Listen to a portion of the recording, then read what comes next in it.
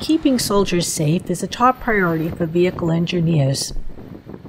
Army researchers partnered with industry and academia to develop the next generation crash test dummy. Together, they designed a new device that will save lives. The mannequin reacts more like a human when an impact or blast comes from underneath the vehicle. Researchers from the U.S. Army Research Laboratory and the Tank Automotive Research Development and Engineering Center and industry partner DTS commemorated the delivery of 4 new mannequins in a ceremony July 19.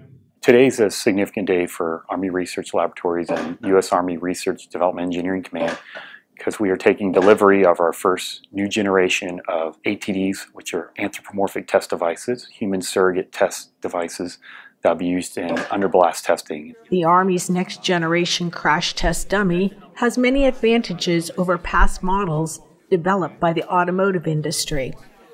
Advanced sensors give high-resolution data to open new insights into vehicle design.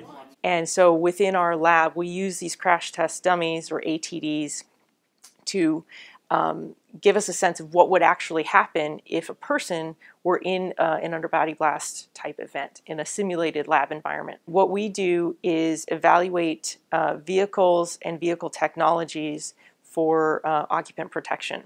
Following the ceremony, the team, along with university partners, received hands-on training for the new devices, all as part of the Warrior Injury Assessment Mannequin, or WIAMAN program.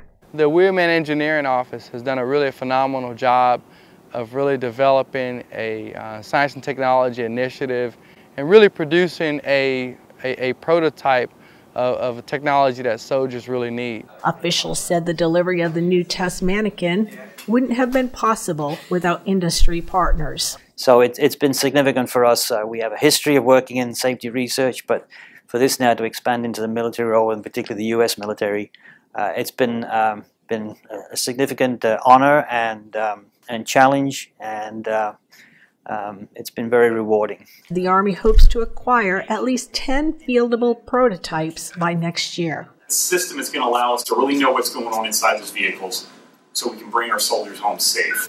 In Novi, Michigan, Joyce Conant, ARL TV.